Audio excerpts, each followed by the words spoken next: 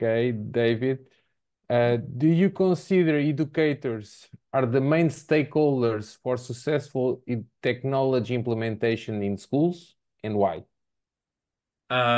Short answer, yes, because the people who can influence educational improvement and progress the most are teachers. Um, the and they are the ones in which we can do it in the most efficient way.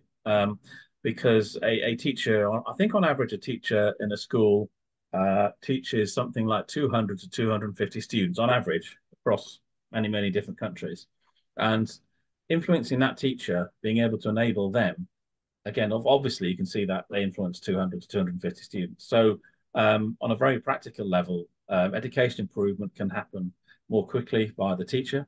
And also, I think, they are the ones that will know the educational requirements for whatever technology comes along, more so than the people who make the technology. So, A, they're the educators.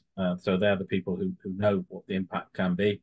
And B, they can have the biggest influence because they touch and work with more students than others. And on a very practical level, finally, um, enabling teachers to effectively access new technology is a much more cost-effective way of introduction than giving technology into the hands of every student immediately. We'd all love that, but that's not something that can happen. And the critical links guys with their connectivity solutions that really enables that connectivity to happen, which is in a variety of very difficult situations and settings. So that's really important that we're enabling, we're making it as an equitable process as we can.